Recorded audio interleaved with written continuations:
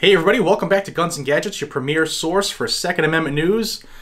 Sorry, I took yesterday off. First day of virtual school here in Massachusetts, and this house has been in shambles for over 48 hours. The stress that this stuff causes to... I don't believe that we need to be doing all this. However, that is just one man's opinion, but it is causing ripples that is just taking us time to catch up with. My apologies. I'm sure some of you are feeling the same thing as well. Before I jump into today's news, I wanted to just give everybody a quick update on some major cases that we're anticipating in California. We all know the Duncan v. Becerra case we're still waiting. We got a couple days left before they are going to decide, they being the Ninth Circuit, to decide if they're going to take that up en banc. Another case we're waiting for in the Ninth is the Young versus Hawaii case. That's the open carry permit / concealed carry permit that Hawaii doesn't issue, which basically is a ban on carrying firearms. And the en banc panel has been selected for that case. I believe it's taking place on the 24th of this month. The 11 judges have been named, and by one, there's a majority of conservative judges on this panel. So you would think the outcome would be positive. However, you never know with some of these justices. Just because they're technically appointed by a technical Republican doesn't mean they are going to technically do things related to how the Constitution says. So that's coming up rapidly. Also, the California assault weapon ban case, Miller v. Becerra. There's a little bit of movement on that. The Miller side is using the 3-judge panel decision in Duncan, which said that anytime you take into consideration an infringement or a restriction on enumerated rights, it should be held to the strict scrutiny standard, and that this intermediate scrutiny standard that they've been using around the country is made up. So that could be huge as well. So 3 big cases in California, a lot of movement in the last couple days out there. Now let's get into this one. There's a gun control group in Illinois. Illinois, the same state that owns Chicago, which is the most restrictive gun control state in the land, still has the most gun violent crimes, imagine that. Also Illinois, the #1 state in the top 5, that video is floating above if you want to see that, to see what other states are in the top 5. But Illinois, the most guns bought through up through mid-2020 with the the bum rush of purchases going on. But there's a gun control group there called People for a Safer Society, and they're begging people in a roundabout way to call in more red flags. Let me explain. Now in Illinois, the red flag is called a firearm restraining order. And one of the things that this group is saying is that black and brown people have long been disproportionately plagued by gun violence. Well, we'll get into that. And they're also saying that they're disproportionately affected by COVID-19. It has to do more with population density and stuff like that.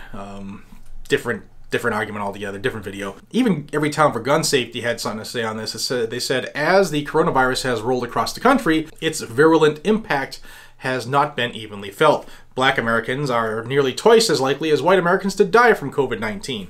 They are more than 4 times as likely to die from a firearm homicide.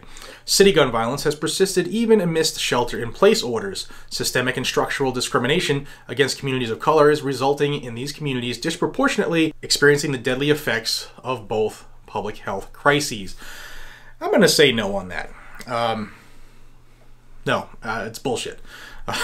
Because anytime you have a population that is thrust together in close quarters, such as city living or very tight urban communities. I grew up in a project. And you know what? There were a lot of people that were closer together who didn't have a lot of money to buy their own home, which is why when anything happened in that area, the statistics were skewed, if you know what I mean. The same is true for what they determine gun violence, but I want to tell you a little bit more before I get into that. So People for a Safer Society want to say this. While this double health crisis looms, we want to inform Illinois residents about the firearms restraining order, which went into effect in January of 2019. This law can help to temporarily remove firearms from people who pose a danger to themselves or others. Hint, hint, wink, wink. Illinois is one of 19 states that have a new law like this, sometimes called extreme risk protection orders or red flag laws. And they threw that little paragraph in there for those who don't live in Illinois that might be paying attention to like kick off that spark and let it kindle into a flame that, hey, you know what? There's more gun owners out here.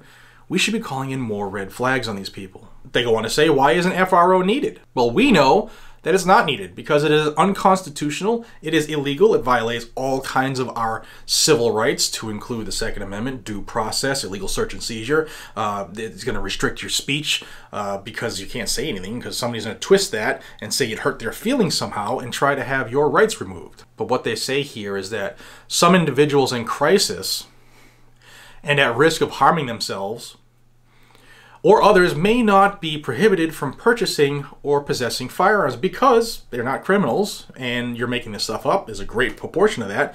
But they also say they haven't been convicted of a prohibitory crime, they aren't subject to domestic violence restraining orders, or they don't meet the criteria for involuntary commitment. Which, if you've been following along, I'll put the playlist up there about red flag videos.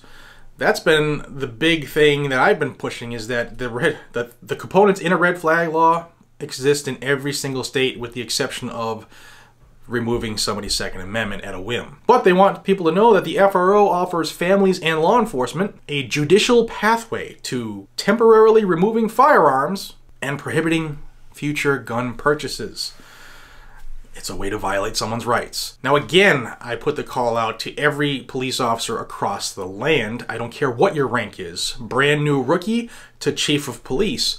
If you push red flag, unlawful, unconstitutional legislation, if you push that, then you're one of the problems in that field of work, my friends.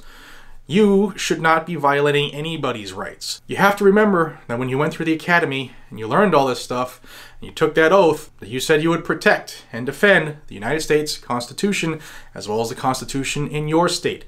So why would you go out and willfully violate those? Food for thought. Things that make you go, So let's get back to the disproportionate numbers. A lot of the cities have one thing, the major cities have one thing in common, and that's gang activity and criminal activity, right? They're both criminal, but there are more shootings in areas that have high volumes of gang activity. And that is the gun violence that they refer to anytime they want to restrict your lawful right to carry a gun. And far too often they never get called on that. Red flag laws on law-abiding citizens will do nothing to stop gang activity, and they will do nothing to stop criminal activity. Wow. Imagine that. Also, if you take the numbers that have been released by the NSSF and other groups that monitor this stuff, of the 5 million new firearms owners in this great land, half of these new people, welcome to our group, all of you, but half of this group is considered minority. And they're asking for people to call out red flags on this group. And in the inner cities, to their own claim, are mostly minority. So one should deduce that People for a Safer Society is asking people to put red flags on minorities. That's what it sounds like. And to back that up, they even said this: gun sales in Illinois have greatly increased since March. With increased gun sales comes the inevitable rise in gun violence, be it domestic gun violence, suicides, homicides, or accidental shootings. Actually, no. Just because somebody owns a gun doesn't mean inevitably crime will increase. In fact, an armed society is a polite society. But I just want everybody to know that that is happening, and this group is trying to spread the word so that it could also kick off in more states, because there are 19 states that have red flag legislation. So please pass this along. This is something that the gun community should know. We should have this in the back of our mind, because this type of movement could be very dangerous, and we can't let it happen. So let's call it out now before we have to play catch up. Ladies and gentlemen, thank you for your time. This is Guns and Gadgets. This channel is focused on Second Amendment news, no matter where it happens in the nation, whether it's good, bad, ugly, or indifferent. And I try to sprinkle in some gun and gear reviews as we go along, but I ain't got no ammo. But if you find any value in this video or any of my other videos, please subscribe to the channel. This is where you're going to get the information. And if you are a member, please double check your subscription, because they've been changing that all along. And if you're interested in helping to support this channel, you can check the links down below. You can join on Patreon. There's all kinds of ways, and my new merch is available there as well. and I look forward to seeing you all on the next one. Until then, be safe, stay vigilant, and carry a weapon. Have a great one, guys.